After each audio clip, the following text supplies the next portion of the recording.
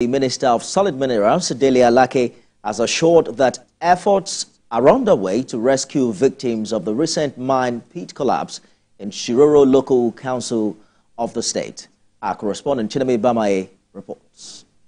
The Minister of Solid Minerals Development is in Niger State on a condolence visit to the government and people over the ongoing rescue operations following the tragic mine pit collapse in Galkogo.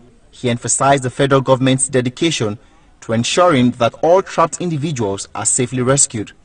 As is practicable. In fact, our desire and objective is to bring out every single individual alive to go back to their families.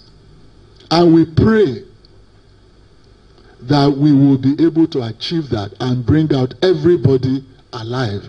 The minister also pointed out that the extent of casualties could have been mitigated if the mining company had adhered with necessary safety measures and technologies.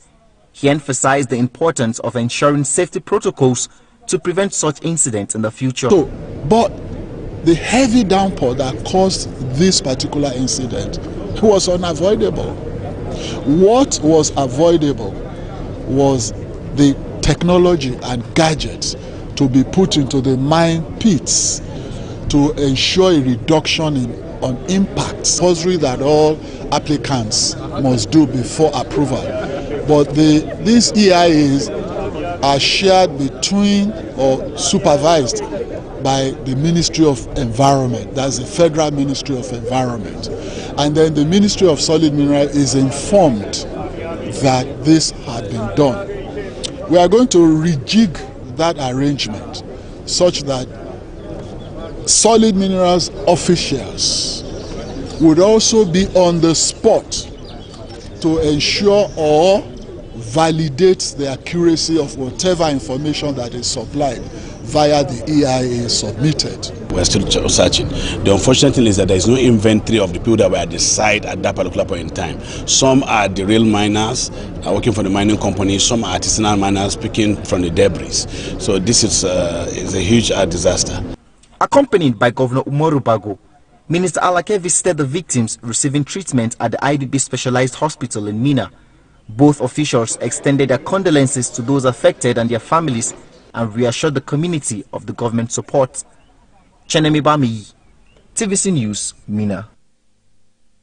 Chineme joins me now with more updates on this story. What's the current situation with the rescue efforts at the mining site?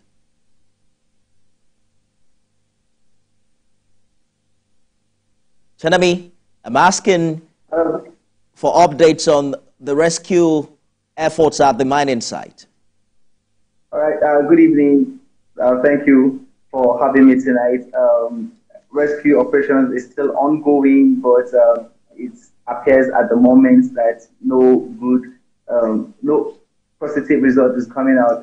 I heard that the entire area is beginning to even stink, so it's possible that or it's most likely not possible to get anybody out right now because they've tried all that they could with the various instruments that they have on ground. And the visit of the minister today just brought a lot of succor to the people, showing some form of concern from the federal government. But like he rightly said, efforts are still ongoing, but there's nothing yet apart from the people that were in the hospital that the minister visited today. No any form of rescue has been made till this moment. Precisely what efforts are now being made to cater to those who have been rescued? Okay, first they've been moved from their locality to Mina, the state capital, and they've actually been receiving treatment in one of the let me say a specialized hospital in Mina. That's a good effort from the government to ensure that they get adequate care. And like the minister has said, and with the governor's commitment that their families, that they would be properly taken care of to ensure that at least their bills are covered and thereafter. But I think going forward, it's about how to ensure that these things do not happen, how to mitigate such occurrences.